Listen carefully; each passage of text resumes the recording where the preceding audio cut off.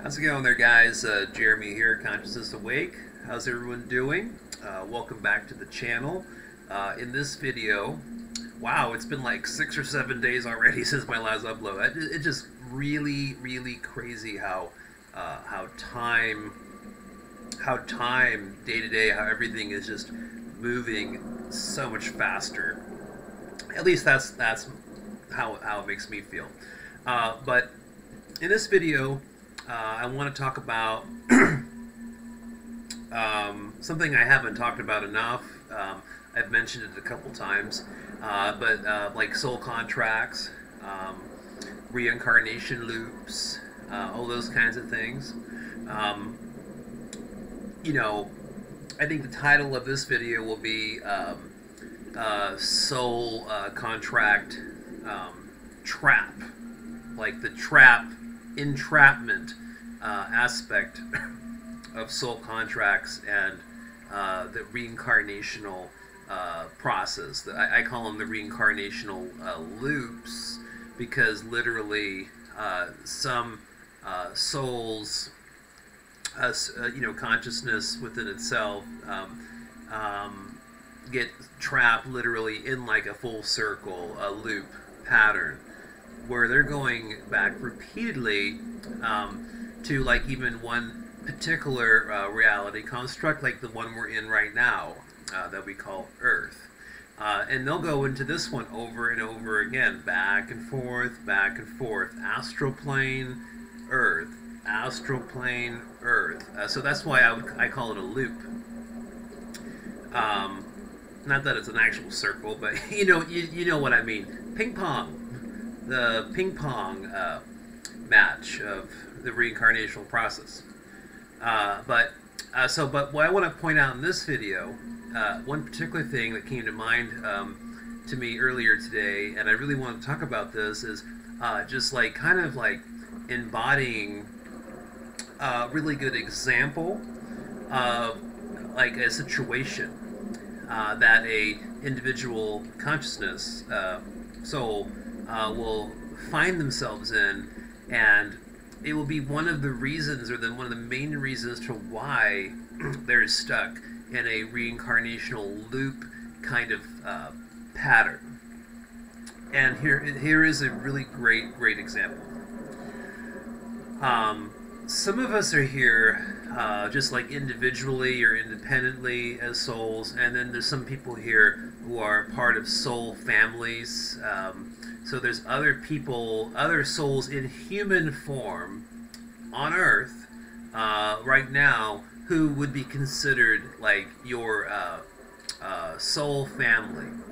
You come from the same place in the multiverse, and you just so happen to be, on the same or a similar kind of mission, but at the same timeline, you're here, in this reality together. And then you run into them sometimes in your life, and sometimes you don't, and sometimes you're working in conjunction with each other to serve a higher purpose, and you might not even know it or ever really even meet that person. So, but on an energetic level, you're working on the same plan. And so, one of the ways, trying to make this example, simple. So one of the ways that you get stuck in the reincarnational pattern is through the idea of karma.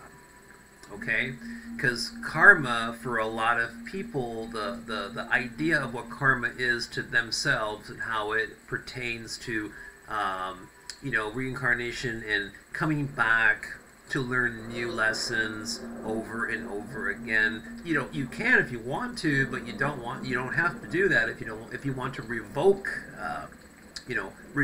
that type of pattern. You revoke it within yourself out loud, and that works. So this is something where the trap of the soul contract, the reincarnational process, the trap within itself, this is how it happens.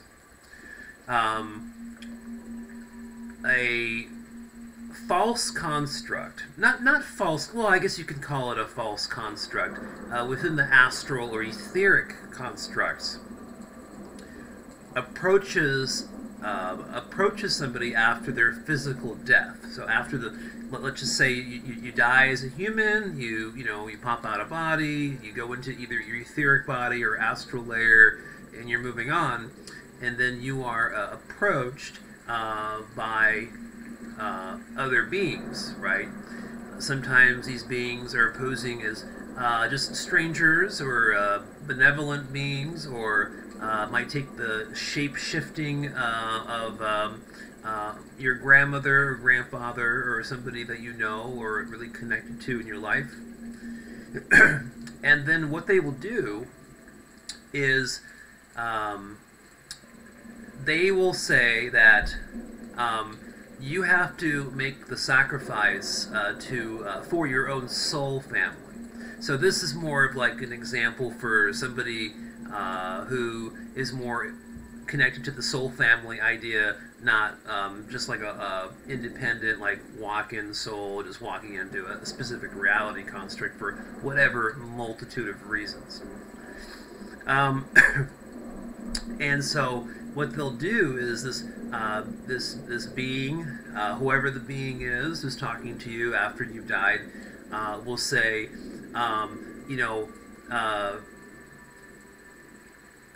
to really outgrow, overcome your karma, you need to go into another human experience where you go through something very traumatic. So, like, for example, this is an example, it might be that you enter into a soul contract to come into the human body experience, but then get tragically murdered or something, right? Something very traumatic happens. And then what they'll do then is have you agree to presetting that, but more or less it's just a way to get you to incorporate your own consciousness soul into just another soul contract, so that you're going back to have the specific experience, so that you are making up, like you're going through a traumatic experience to make up for some of the trauma or pain or whatnot, or the wrongdoings that you maybe inflicted onto other people, in your past human life experience. So it's like a way to balance the karma, right? And then so people will agree to doing this, and then you'll get murdered in that next, life experience. And then once again, you pop out of your body. You are your consciousness moves into your etheric or astral, more like your etheric layer, and then these beings come up to you again, and it's just another something that happens over and over again, and very cyclically, and then they'll say, okay, this time, we want you to experience. We want you to be the murderer. We want you to, murder somebody in your soul group, so that they can experience the trauma that you experienced in those other previous lifetimes. Is that making sense? I'm trying to make this, just like a simplistic explanation. And then, but the trick there, the entrapment of that, and making another soul contract to trap your energy into another, just into the reincarnational loop process, then is that, you will be the murderer, and you will be thinking that you are helping somebody in your soul family or soul group by murdering them, so that that other person can experience the trauma of being murdered. Does this make any sense? Please leave any comments, questions in the comments. I'd be more than happier to explain what I'm trying to explain here. But I think I'm making sense. So that's just like an example of how, from like a psychological perspective, how this is orchestrated by these certain false light beings, or just whatever beings there are in the astral planes and the etheric constructs, who are just simply trying to trick a soul into just the process of the reincarnational loop process within itself. And like examples to just like the dialogue and what you might experience. So if you find yourself in these loops, and then you find yourself after death that these kinds of things are happening, it just, you know, stand your ground, revoke it, have nothing to do with it, and just use your own sovereignty as consciousness, and just explore the multiverse. Do what you want to do.